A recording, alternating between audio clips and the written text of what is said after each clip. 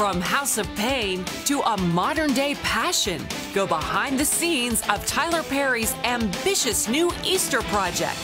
Plus, a football star who paid a price for the game. When I would turn my neck, go. Find out what punted the pain. And then, a former pro wrestler meets his match on today's 700 Club.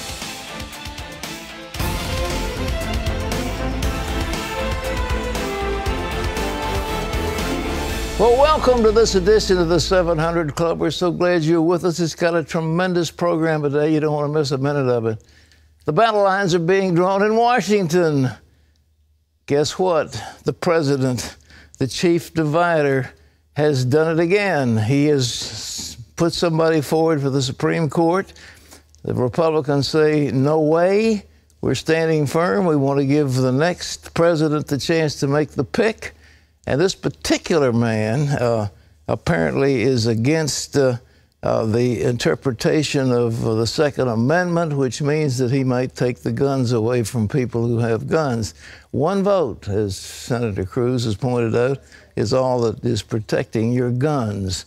So that's coming up, and we've got some other things. Well, Democrats are applying the heat, saying that the president's choice should get his chance in the Senate. Jennifer Wishon brings us the story from the White House. This is the greatest honor of my life. Judge Merrick Garland is on Capitol Hill today, meeting one-on-one with senators. An hour after his nomination, White House officials say a handful of Republicans reached out offering to meet with Garland. At the same time, Senate leaders held fast that they will not hold a confirmation hearing until after the election. Our nation faces really big issues: accelerating debt, threats from terrorism, a struggling economy, major education and healthcare reform issues. This is a moment when the people of the United States should speak about the direction of our nation. Majority Leader Mitch McConnell says Republicans are simply following the Biden rule. That is advice offered by then Senator Joe Biden in 1992. That once the political season is underway, and it is, action on a Supreme Court nomination must be put off until after the election campaign is over. That is what is fair to the nominee and essential to the process. Otherwise, it seems to me, Mr. President, we will be in deep trouble as an institution. It's a position in direct contrast with President Obama. I simply ask Republicans in the Senate to give him a fair hearing, and then an up or down vote. The battle has begun. The White House plans to chip away at Republicans, securing meetings for Garland and applying pressure to potentially vulnerable senators facing election this year. It could be effective if come November, it appears the Republicans' slim majority is at risk. If a Democrat wins, or if there's going to be a Democrat Senate, will the lame duck Republican Senate then vote to confirm someone who may be considered more centrist than some other nominee that could be put forward? Judge Garland is likely much more moderate than anyone Hillary Clinton would nominate. Fidelity to the Constitution and the law has been the cornerstone of my professional life. Some conservatives are also privately concerned about who Donald Trump would put forward. Senator Ted Cruz sits on the Judiciary Committee, currently refusing to hold a hearing. Meanwhile, Senate Minority Leader Harry Reid predicts Republicans will cave. Jennifer Wishon, CBN News, the White House. Well, if Republicans cave, they can kiss the Senate goodbye, because the people who support them and vote for them want them to hold firm. This man, this one judge, could vote to say that the Second Amendment is not a personal right, but it has to do with a militia. And if gun ownership deals with the militia, that means that every person in the nation who has a firearm would be at risk. And this is a major issue. But there are other things, too. But it's amazing. The president filibustered against Alito, a great pick. He filibustered against him because he didn't agree with him. Now he's talking about the Republicans doing the right thing. Well, the Democrats want to do it their way, and I think this is what Biden said, and he said it right. If when in the middle of an election, you don't put up judges until the election is over. This is a very important distinction, and it's one that should be followed. We need a new president, and this president is trying to they have a rule in law called mort main, the dead hand, and the dead hand of a lame duck president is trying to control the Supreme Court, because the next man that goes on that court is on for 20, 30 years. And a lot of policy can be made by those people. It only takes one more judge, one more. But we have been snookered so much. I remember talking to Jim Baker when he was chief of staff of the White House for Reagan about another particular justice. And she said, oh, this lady is a person for all seasons. She's a wonderful centrist and so forth. And out she comes with all of these liberal opinions. And one after another, the Supreme Court has dominated our nation. Marriage, homosexuality, schools, and you go down the line of, you know, prayer and so forth, and they've come out against, and they've ripped up the fabric of American life. And the Republicans absolutely should hold firm until the electorate decides who the next president's going to be. It absolutely is important. Well, in other news, a very important decision today from Secretary of State John Kerry on terror. The question was, do we say that this is genocide, what they're doing? John Jessup has that story. Thanks, Pat. Secretary Kerry has determined that ISIS indeed is committing genocide against Christians and other minorities in Iraq and Syria. The finding will not obligate the United States to take additional action against ISIS. In making his decision, Kerry weighed whether ISIS targeting of Christians and other ethnic minorities and religious minorities meets the definition of genocide. Several groups had pushed for the declaration, and the House of Representatives voted this week 393 to nothing to condemn ISIS atrocities as genocide. We'll have an in-depth look at the story on tomorrow's 700 Club. Well, radical Islam is also a growing threat in Europe, with more terror arrests in France and Belgium in the past days as authorities try to contain a growing threat from violent Muslim extremists. Dale Hurd has a story.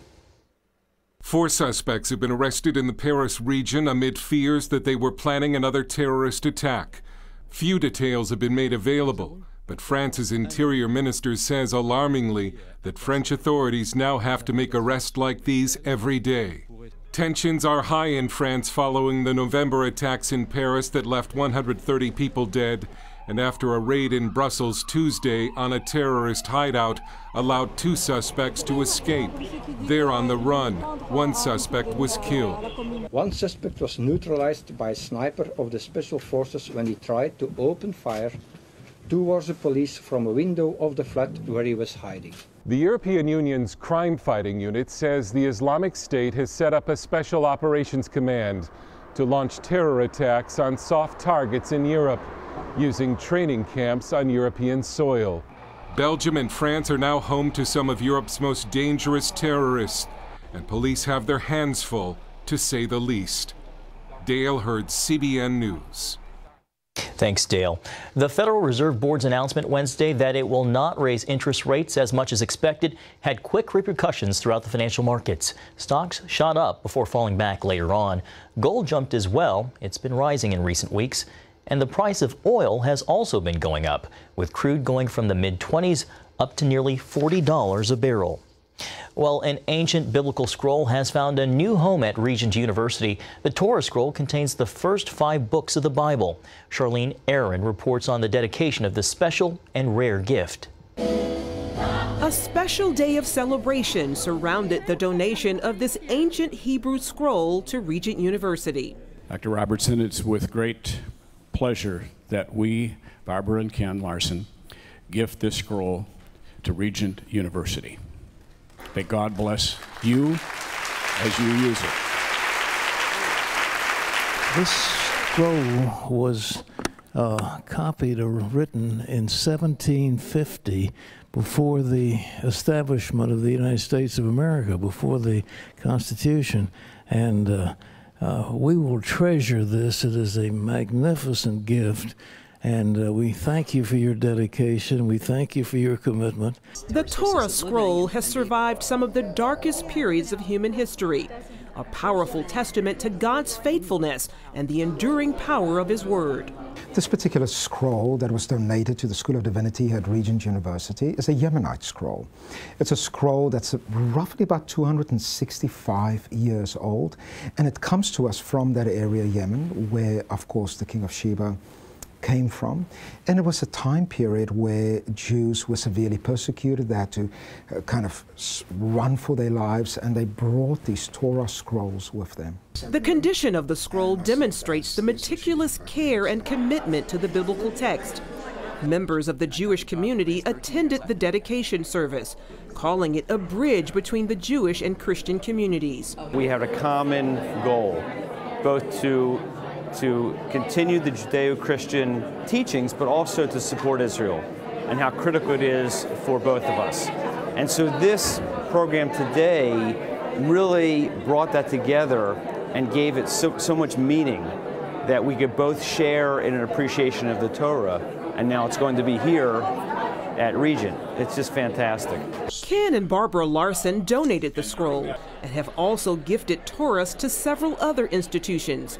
They hope it will encourage students to develop a deeper appreciation for God's Word. So when you come to grips with how God brought this Torah here, our hope would be that the students would have that kind of appreciation for what He's done to keep His Word accurate, relevant, so we can all learn and grow.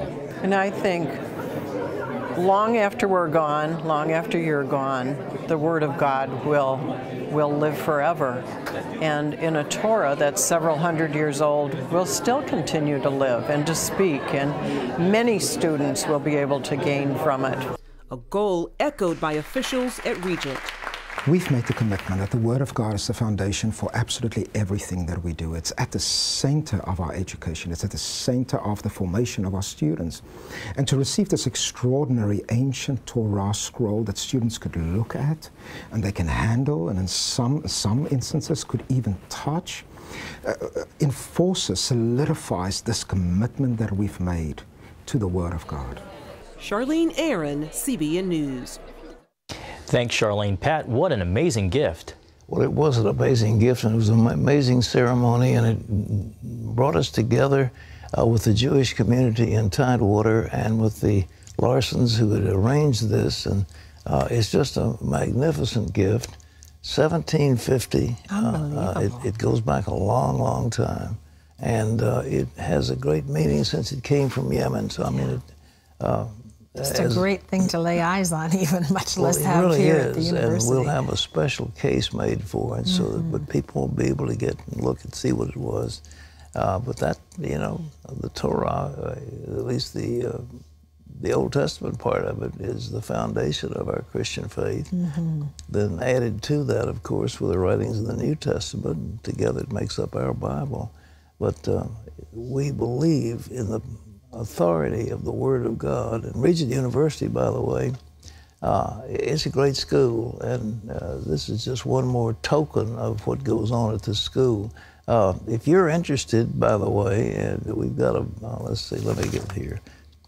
Flexible 8-week courses, 70 accredited programs, and we're just launching a very important program about nursing. You know, they're looking for nurses with degrees.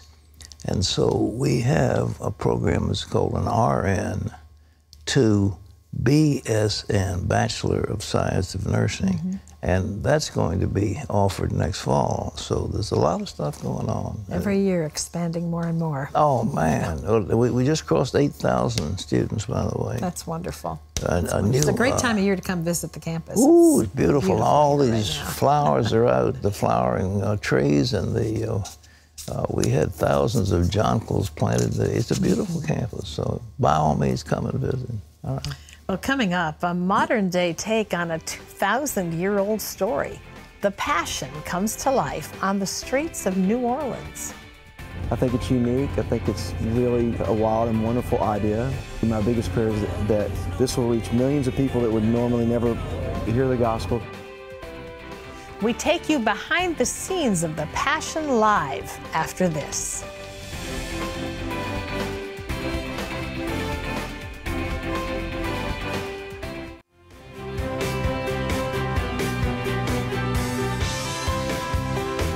Well, welcome back. You're watching the 700 Club. We're glad to have you. TV networks have seen huge success with something different. Live musicals. More than 20 million people tuned in to see The Sound of Music on NBC. And this Palm Sunday, the Fox network is broadcasting a live musical based on the crucifixion of Jesus Christ. Ephraim Graham traveled to New Orleans to bring us this behind-the-scenes look at what is called The Passion Live. There is no fear now, I will love you. The final hours of Christ's journey on earth are coming to life, with actor and award-winning singer Giancarlo Canella taking on the lead role. How do you prepare to play Jesus? It's one of the biggest honors I've ever been given. It's a musical take on the 2,000-year-old story, set in the streets of present-day New Orleans. We're staying true to the biblical sense of it in the scriptures. That is intact. That is not being changed. No one is writing words in Jesus' mouth. That's not going to happen. But just everything that surrounds it refreshes the story. And I just feel that it's going to appeal to an even bigger audience that needs to hear that story about love and about acceptance and forgiveness. And I know that I needed to hear that message when this opportunity came into my life.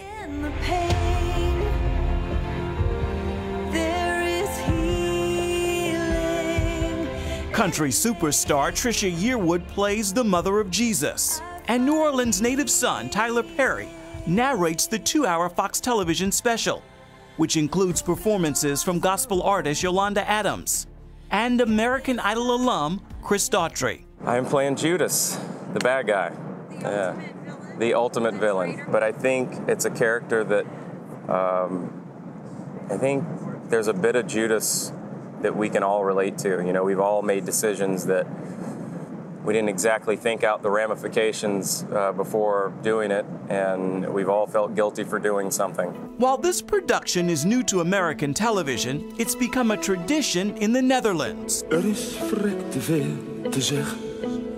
There are multiple moving parts throughout the Crescent City, a stage, big screens, and people carrying a 20-foot illuminated cross from the Superdome to the banks of the Mississippi. The massive production is part of what attracted Michael W. Smith to the project, playing one of Jesus' disciples. I like adventure. I think it's unique. I think it's really wild and a wild and wonderful idea that has worked in Holland, and why would it not work here? Found out who the cast was and just thought, I think I could sink my teeth into this thing, so here I am. Shane Harper, it's not even atheism anymore. Known for his breakout role in God's Not Dead, also plays a disciple.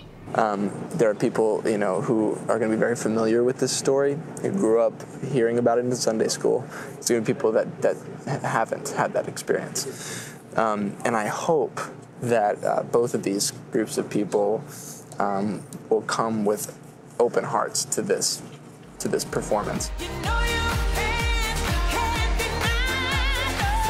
The play hangs on popular music, with lyrics rewritten to tell the story. I sing The Reason by Hoobastank, which for me was always a great song about love. It was always one of my favorite records. And coming here to the Passion now, singing this song after Peter denies Christ 3 times, and now kind of seeing the song from a whole nother point of view, it's definitely going to be, I think, an emotional performance. Unconditionally, I will love you. This is an emotional story of unconditional love. My biggest prayer is that this will reach millions of people that would normally never hear the gospel, but they would probably really totally understand who Jesus really is. Because I think there's so many misconceptions about who he is. It's a prayer being answered on set even as cast members practice for the live Palm Sunday performance. When I said yes to this, I started becoming even closer than I was before to the story, to the scriptures, to the book, to the Bible. And in doing so, I was reminded that yes, he was such a powerful being, but he was also human. And people forget that he was human, you know? And I think we need to be reminded of those moments of humanity. Ephraim Graham, CBN News, New Orleans. Well, you can see the Passion live this Sunday night at 8 Eastern and 7 Central Time on the Fox network. You don't want to miss it. It looks like a tremendous production. Boy, it really does. Yeah. That's wonderful. Quite an undertaking. Amen. Hey, by the way, today is the day they give me a day. Every year I have a day. And we didn't recognize it. I forgot it. I didn't wear a green tie. I know. Happy St. Patrick's Day. Thank you. I was in Chicago, and I thought, isn't it wonderful? They even poured green paint or whatever, green color into the river, and they've done it all for me, and I felt so honored. You know, anyhow. This is St. Patrick's Day. What? Your fame spreads. Okay. It's St. Patrick's Day, and here I'm wearing a blue tie. I'm ashamed of myself. Well, tomorrow. You can make up for it tomorrow. Sure. Well, up next, a former football player with severe pain in his neck. Sounding like sand, you know, just shh, shh. And then after a while, it started crackling and popping. So when I would turn my neck, go. Hear what put a stop to that sound and the pain after this.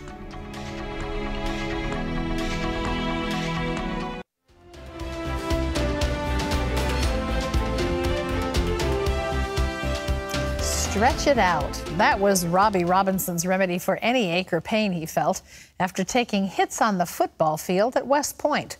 But years later, the pain in his neck got so bad, it even made a grinding sound. And stretching it out brought no relief at all. I do know that when I was playing football, a lot of times you would run into a guy and you got your bell rung, you know, or you got your neck jammed. Whether Robbie Robinson was playing high school football in Philly or later at West Point, he knew playing hurt was just part of the deal. If something is little, okay, the coach says stretch it out. That was the mindset at that time. So I'd stretch it out and keep going, you know. Once his football days were over, there seemed to be no problem. Until years later when he started having stiffness in his neck. First was a mild pain, you know, and stretch it out. Stretch it out. So I kept doing that. But as time went on and on, it got more significant. I actually thought I had a heart problem because I started getting pains right through here and then sometimes the numbness in this left arm. I said, oh my goodness, you know. Finally went to a cardiologist and found out that it wasn't a heart issue at all. It was the vertebrae problem. And he recommended that I go take physical therapy because there was really nothing you could do, you know, with degenerative discs. Robbie found some relief with therapy, but by 2014, he could no longer hold his head up fully or get comfortable. Sounding like sand, you know, just shh, shh.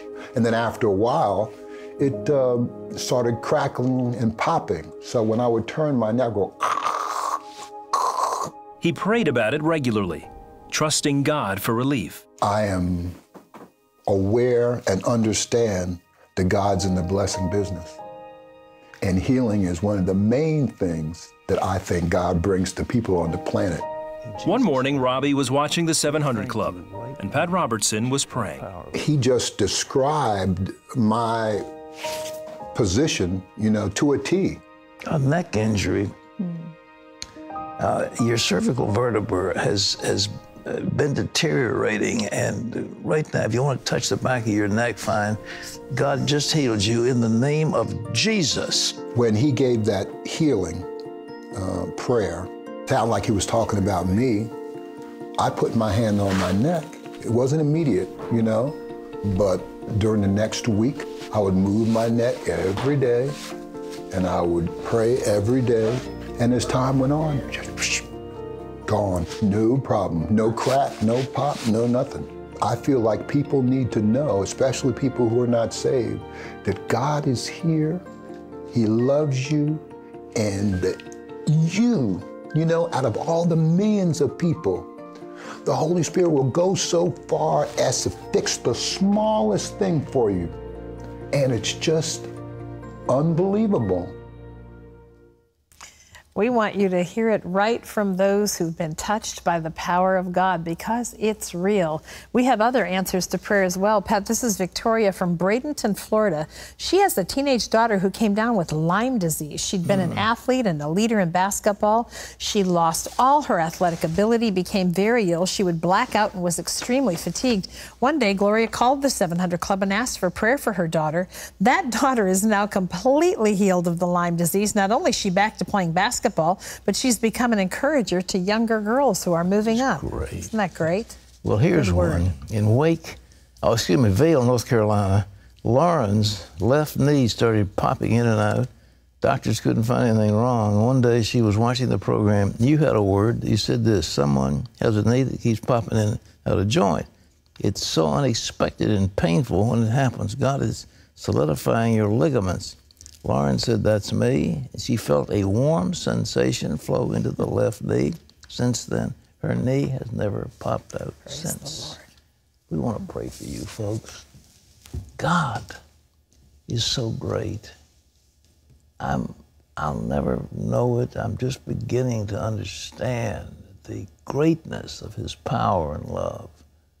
We are such a tiny little fly speck in the midst of this vast universe. And yet the God we serve controls it all. Now, He can take care of your romance. He can take care of your family life. He can take care of your money. He can take care of your relationships, your business, your athletics. He can take care of your physical needs. There's nothing that's impossible with God. For Him, it's nothing. All you have to do is speak the word.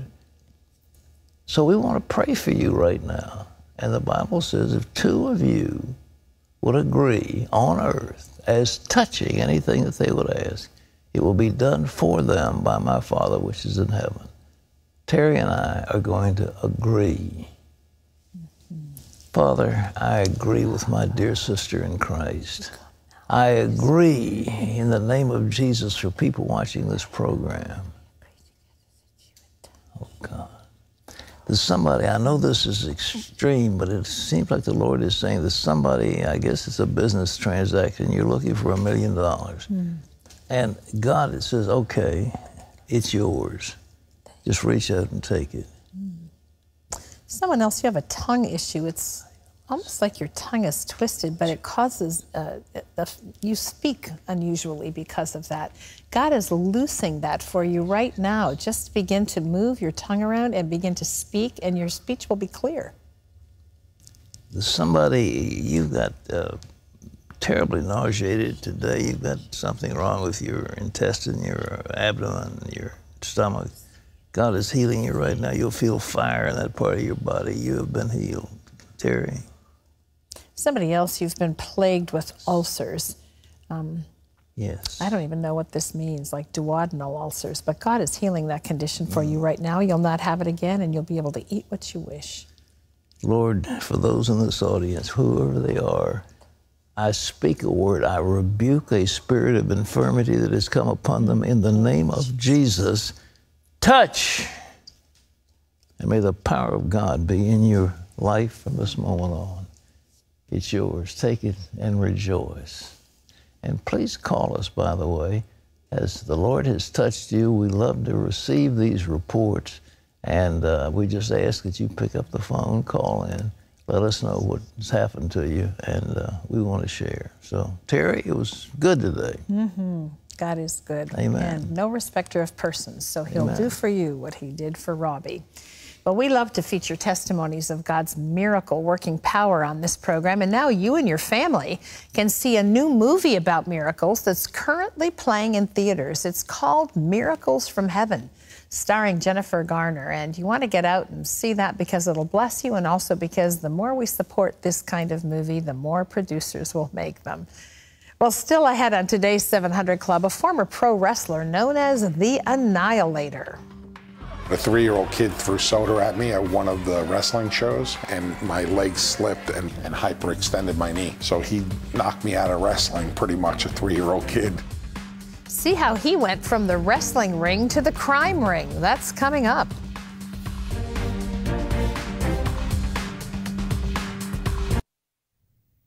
Welcome back to the 700 Club. Lawmakers in Georgia have passed a bill protecting the rights of faith-based groups that disagree with same-sex marriage. The Religious Freedom Bill protects churches and pastors from being forced to perform same-sex marriages. It also protects religious schools from having to hire people who don't agree with their views on issues like marriage.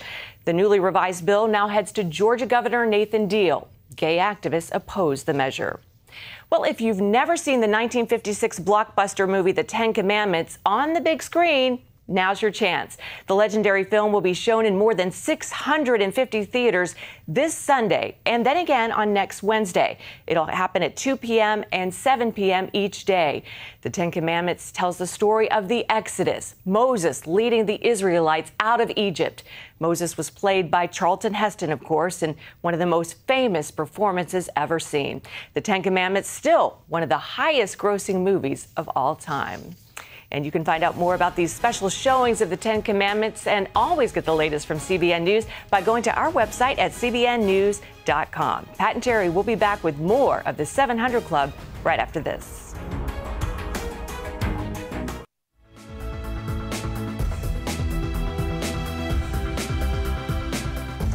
Well, Carmine, a Zato, knows a thing or two about making fake look real. He was the Annihilator, and as such, he performed a fair share of body slams and backbreakers. Then an injury took Carmine out of the pro wrestling ring, and then he graduated to faking car accidents and perpetrating insurance fraud. I went from all the hope in the world to absolutely nothing. In that moment, I had no idea what I was going to do with my life. As a boy, Carmine Zato was obsessed with the idea of playing in the NFL.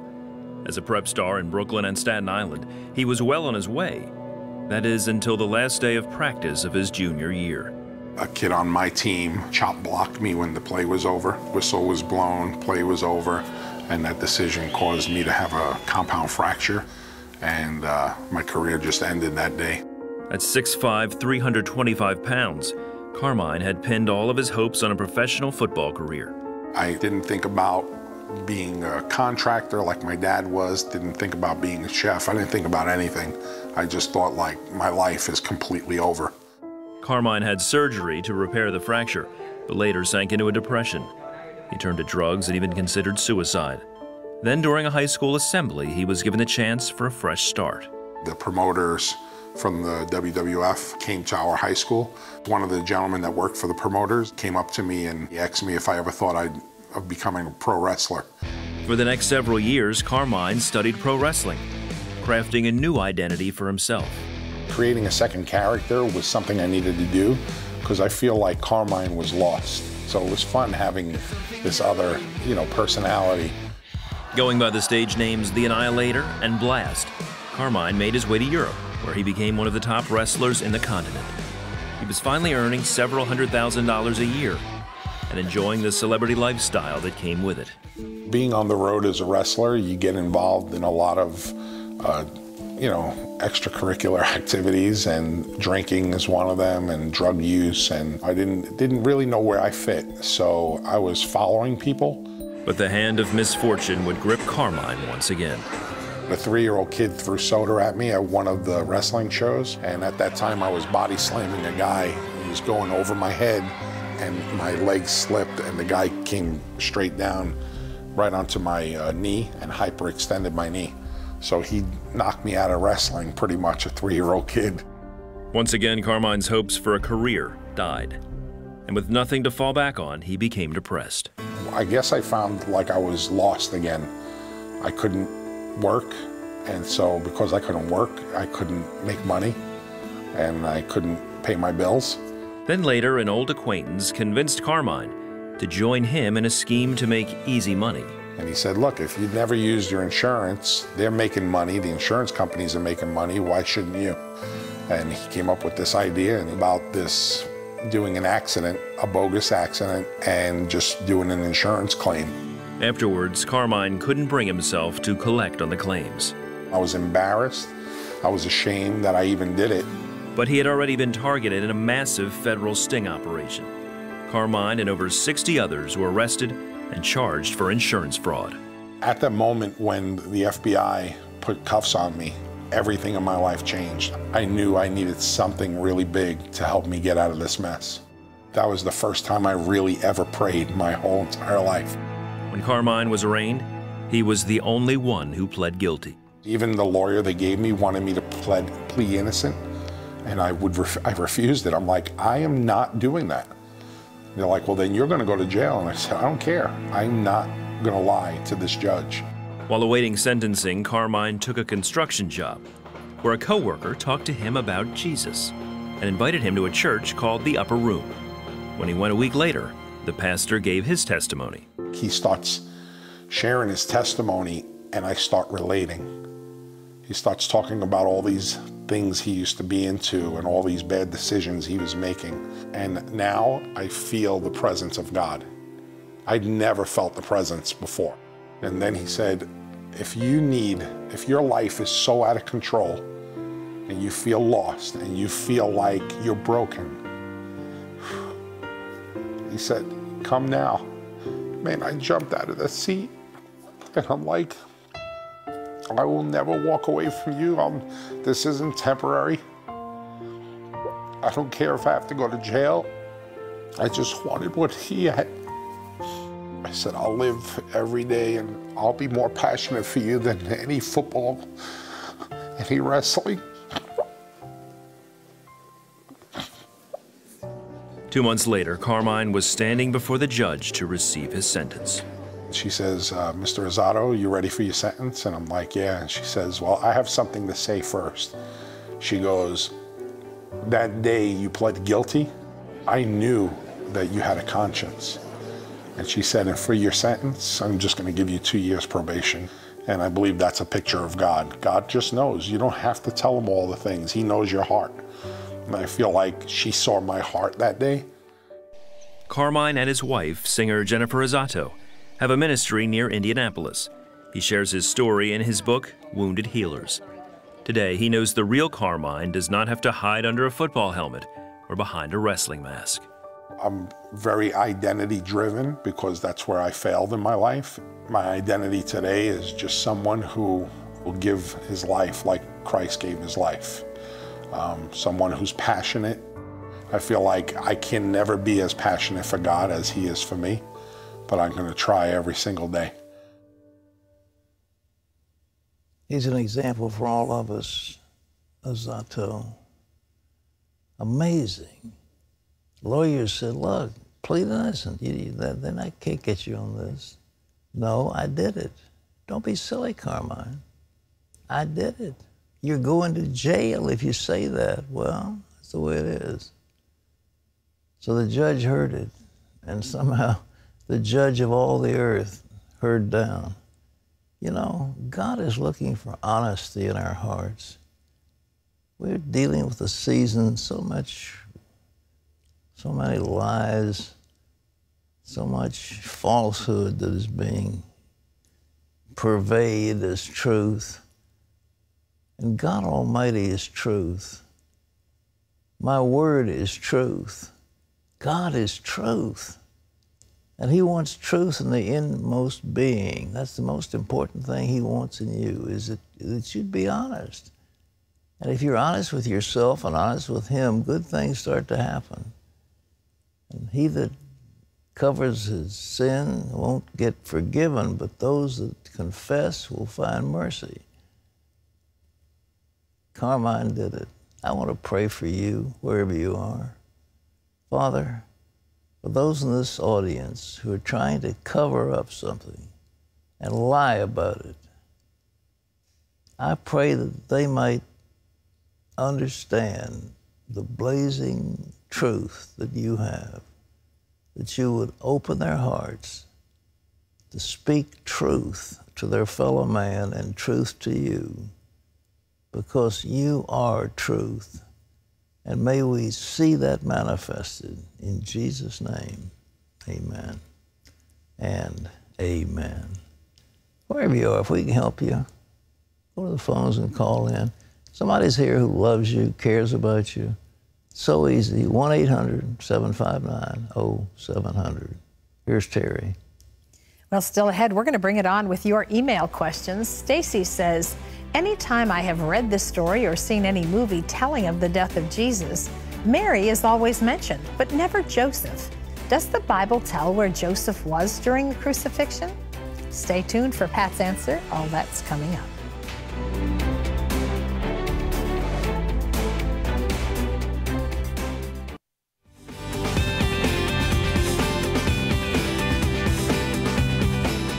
When Missy Rankin got sick, her life was reduced to a world of pain.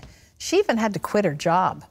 Today, Missy is much better and she's back at work. And she credits the 700 Club for helping her. Take a look.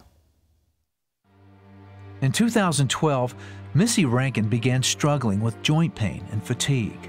There were times where I would come in from work and just go to bed.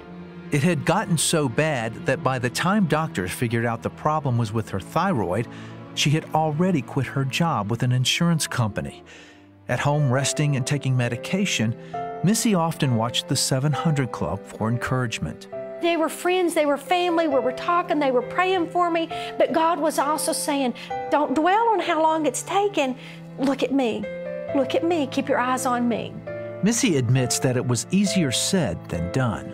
I totally forgot about giving and tithing because now I'm focusing on healing until it was like God brought it back around. I'm feeling better, I'm on my medicine. I think it was about in May that I felt really, really, really led to give specifically to the 700 Club. By then, Missy had been out of work for 2 years, but she stepped out in faith and pledged $20 a month. I stopped what I was doing and I went and signed up online to do the automatic draft. But I would like to say probably the first time that came out of my bank, my checking account, that I received a call from my old boss asking me, do I want to come back to work? And so I, on the phone, I'm like, sure, I would love to, and I handled it professionally. And then when I hung up, I just started jumping up and down, screaming, praising the Lord, because I knew it was God. I knew it was that act of obedience, of giving to the 700 Club. Today, Missy and her husband Terry still support CBN and know the importance of obedient giving. It's the catalyst. It's the diving board. It's the jumping off part. And when we know that we know that we know that He's asked us to do something, it's the doing that releases the blessing, the benefit, the breakthrough, the whatever we've been praying for. As followers of Jesus, we don't give because we have to. We give because we love Him so much, and we're so grateful for all that He's done for us. And then when we do give, He uses us to touch the lives of others. That's what happens with every single person who becomes a member of the 700 Club. And so today we want to invite you to do that. If you haven't joined with the thousands of us who are out to touch the world with the love of Jesus Christ and the truth of who He is, one of His attributes being healer, then we invite you to do it today. Our number is toll-free. It's 1-800-759-0700. It's exactly what Missy said. It's $20 a month. That's 65 cents a day. That makes you a General 700 Club member. We want to welcome you to the family of ministries going out from this place to the whole world on a daily basis. When you do join the 700 Club, one of the things we want to do is send you Heaven. This is Pat's latest DVD, What God Has Prepared for Those Who Love Him. You are going to be blessed by this. It's our gift to you when you say, I want to step out and make a difference in the world. This is from Andrew, who lives in Menominee, Michigan, who's already seen this. He says, your Heaven DVD brought me peace. It helped me to be myself more. I was too caught up in the fear of death. It helped me to trust in God's power, not my own reasoning. That often happens, doesn't it, when you lose someone in your life and you become fearful of death. And so we want you to have this. So join the 700 Club today. You really can make a difference in the world. Time for some email. You all ready? Right, let's go for it. Okay. Okay, let's bring it on with Stacy, first of all, this morning. She says, Anytime I have read the story or seen any movie telling of the death of Jesus, Mary is always mentioned, but never Joseph. Does the Bible tell where Joseph was during the crucifixion? I would think he would have been there. Is there any record of his death before? And if so, what does it say? We really don't know. You'd think that somehow he may have passed on. I think he was a good deal older than Mary, and it may be that he had died at that point. We don't have any record that I'm aware of. But he surely would have been there. Oh, I think he definitely would have, absolutely. So that's the presumed response, I think.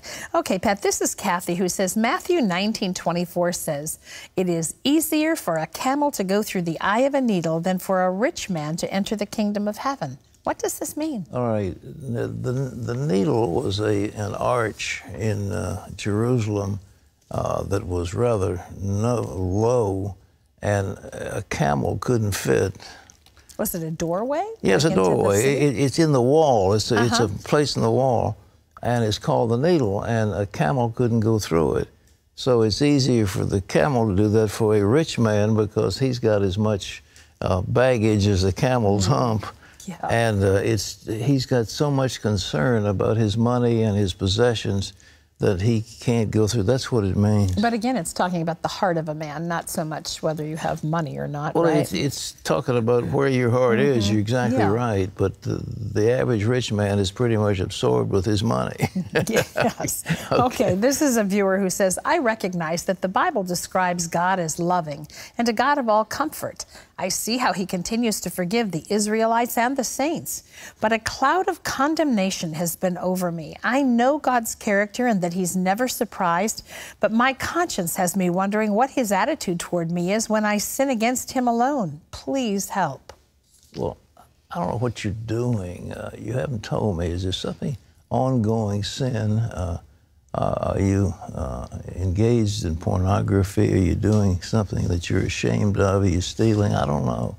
But what you're saying is, I'm breaking God's laws on an ongoing basis, and I want somebody to tell me it's okay. And the somebody is not going to tell you because it's not okay. What you need to do is to stop whatever it is that you're guilty of. And when you do that, you're going to feel a release. But get before the Lord, and he will forgive you. But let me tell you, he is a God who forgives. Thank the Lord he forgives. All right? Okay, this is Joseph who says, when I pray, I usually pray silently. Do I need to pray out loud for God to hear me? No. All right. Okay. Okay.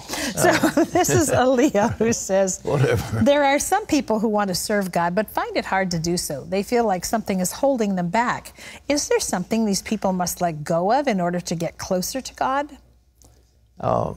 Stories told about a Teutonic chieftain who got baptized, and he says, well, I don't want to get baptized with the hand that holds my battle axe, because I still want to use the battle axe. So he went under the water with his hand outside. Wow. Yeah. We want to hold something back. That's the way. That's our nature, and the Lord wants everything. So it's just that simple. Yeah, you need to let it all go. Yeah. Okay, this is Denise who's asking a question about Jonathan Cahn's book, The Shemitah. He says the book's pointing to a great shaking, which could possibly mean an economic disaster. Would you suggest we close out bank accounts or just simply have money on hand? If we should just have money on hand, how much and for how long? What would you do? I think a rule of thumb is usually it has been 6 months of your expenses that if you had a reserve fund. Cash may work, gold coins may work. I don't know what's going to work. But I tell you, folks, we can't go through life worried about some crash. I mean, there are economic cycles. There's going to be a crash. I think Jonathan Cahn is right on. I think the way God's going to judge the earth is going by going after the money. And I think this 19 trillion and 20 trillion and 22 trillion and all the money that we're piling up in debt is going to come collapsing on us one of these days. And I think that's something that we need to be aware of. So to have a reserve fund, banks could close and you wouldn't be able to get your money. The ATMs may not work. And so imagine if you didn't have any money and you didn't have enough food, it'd be difficult. And that's what it amounts to. Well, we leave you with today's Power Minute from Psalm 37, where the psalmist says, "Delight yourself also in the Lord, and he shall give you the desires of your heart." Well, tomorrow, a man supernaturally survives a massive hemorrhage. We'll see you then. Bye-bye.